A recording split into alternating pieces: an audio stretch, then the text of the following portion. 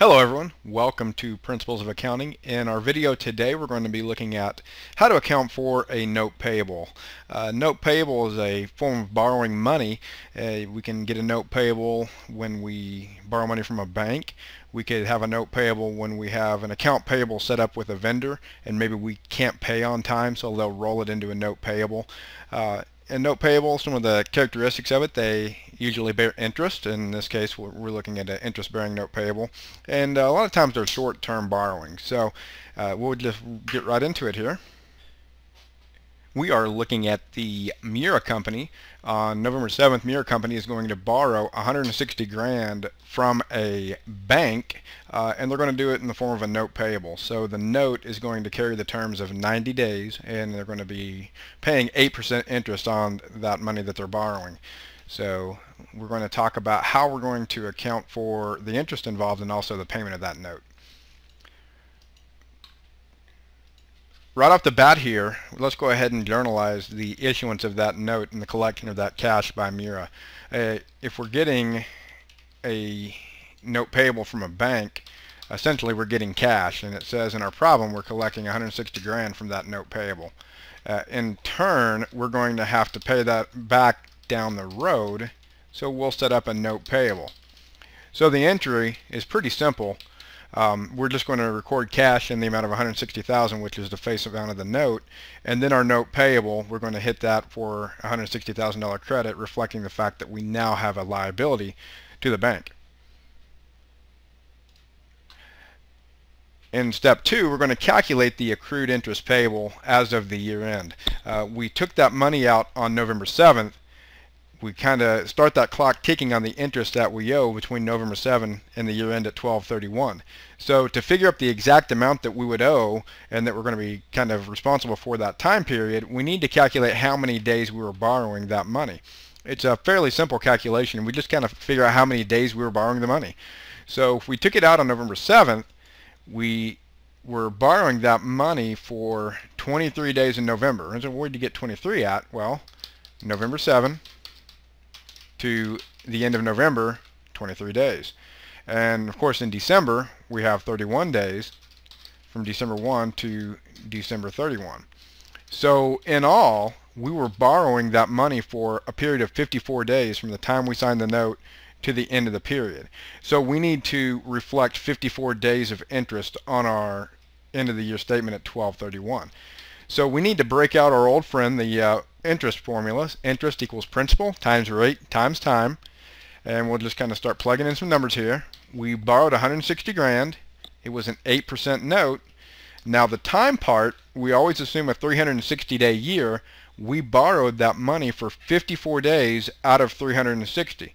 So I'm just going to say 54 divided by 360. Essentially, we were borrowing that money for about 15% of the year. So I'm going to multiply all these numbers together. 160 grand times 8% times my 15%, and I get 1,920. That is the amount of interest that I would be responsible for between November 7 and December 31. So let's go ahead and make an entry for that. At the end of the year, as an adjusting entry, I would make an entry to interest expense for 1,920, and you guessed it, the offset is going to be to interest payable. I've incurred $1,928 of interest expense, but I'm not going to pay it until it's actually due in February. So I set up that payable at the end of the year. Speaking of February and paying off the note, let's go ahead and jump to that. To record the payment of the note at maturity, the first thing we got to figure out is when is the note going to be due and when are we going to be responsible for paying it all back. Again, we'll kind of break out to that little date deal I showed you a second ago, and we'll count how many days that we borrowed the money to try to come up with our date. So we started on November 7. That means we had 23 days in November. December, we would have had 31 days. In January, we would have had 31 days. It's a 90-day note. So from those three kind of months right there, we're talking 85 days. So I'll have to go 5 days into February, and that would take me to February 5th. So the note is going to be due on February 5th. As far as how we account for the payment of it, well, we know a couple of accounts right off the top of our head that we'll be hitting. We know we had a note payable balance of 160 grand, so if we're paying off the note, that has to go away. We know we had an interest payable of 1,920. That's going to go away. So there's one more little element that we have to consider before we can figure out the total amount that we're going to be paying off, and that's how much interest expense we're going to have incurred between January 1 and February 5. So earlier we said 54 days were accrued at the end of the year, so 90 minus 54 would be 36. So we're going to be responsible for 36 days of interest as an expense in the current year. I'm going to go to my handy formula. Interest equals principal times rate times time. Principal is 160,000. We're going to multiply that by 8%.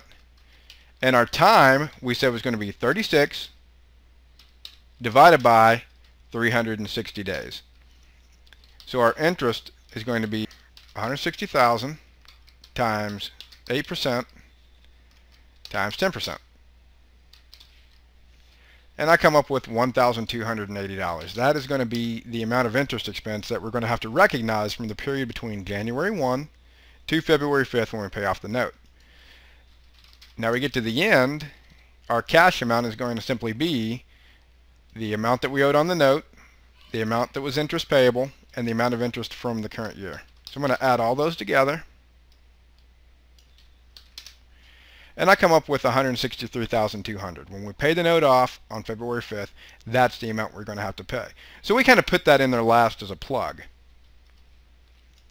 So to summarize, our journal entry is going to look a little bit like this. We're going to have a cash debit of $160,000 and a note payable credit to recognize the borrowing of that money on the note payable. As of the end of the year on 12/31, we're going to book $1,920 to interest expense and interest payable to reflect the fact that we borrowed money on the 7th and we started incurring interest from the 7th to the end of the year on 12/31. And then on February 5th, we're going to go ahead and pay off that note at its maturity date, and that's going to require us to book a debit to interest expense, get rid of that interest payable, get rid of the note payable, and then credit cash.